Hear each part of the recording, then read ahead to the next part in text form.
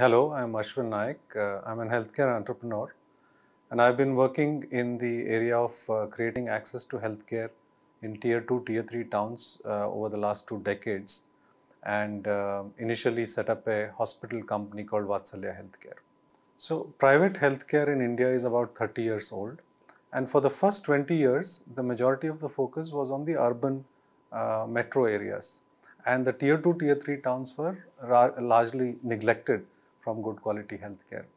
What happens because of this is obviously there is a lack of access in the small towns, but also because the majority of the doctors are in the big town, the population, which is 70% in the small towns, has to travel to large cities for medical care. It's well documented that more than 50% of our population in India, in small town, travels to a large urban hospital for treatment for secondary care and tertiary care. So 20 years ago, this was the scenario. But over the last 10 years, what has happened is people in the small towns have also become used to good quality healthcare and they are demanding. So lots of hospital chains have started to look at Tier 2, Tier 3 towns. Now, if you look at the scenario in these small towns, a small segment is supported by private healthcare. Large number of this is supported by the government health system. And what is happening over the last few years is because the private healthcare system is expensive, not many people are able to afford it. With the introduction of health insurance schemes like Ayushman Bharat and other schemes, the barrier to entry, barrier to access this care is becoming lower, and more people, hopefully in the future, will be able to access good quality care. So I think the things that have come together in the last few years is one is developing private healthcare infrastructure in small towns. Second is creation of these new insurance programs supported by government. And third is quality of care demanded by the people in these small towns. So if you look at the challenges and the opportunities in Tier 2, Tier 3 towns, healthcare in these places has been focused on lack of three things: availability, affordability, and accessibility. And if you look at each one of them, each of these areas provide a great opportunity for new organizations, new startups to play a role. Let us take these one by one. The first one is about accessibility. Lots of people don't have access to primary care, secondary care in these small towns, and hence they travel to larger cities.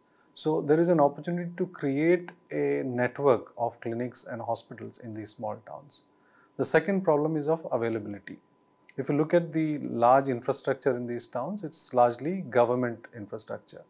But as we all know, the doctors and nurses are not available in the hospital. So people go there and then they don't get the service and get disappointed. So how do you create technology for providing service even if the doctors are not there, even if the trained staff is not there, using technology like telemedicine or remote diagnosis? The third one is about affordability. Even if there is service available, large majority of people in Tier 2, Tier 3 towns cannot afford these services. So the opportunity to bundle services in the form of insurance, in the form of subscription, in the form of new age products is available, which can be leveraged in these towns. So when we look at this problem of healthcare access in small towns, one of the things that we experience ourselves while setting up a network of hospitals called Vaatsalya was that we not only have to set up good infrastructure, but we also have to have well-trained doctors and nurses.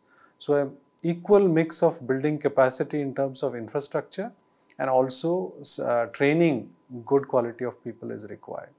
The second thing that we have noticed while running this hospital network across Karnataka is that majority of the healthcare challenges can be solved outside the hospital, in the community,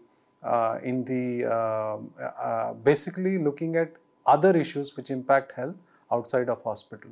And all of this I have tried to summarize in a book that I have recently written called The Healthcare Game Changers, which basically documents 12 innovators' stories from around the world who are looking at solving this problem in different countries and taking healthcare outside of the hospital.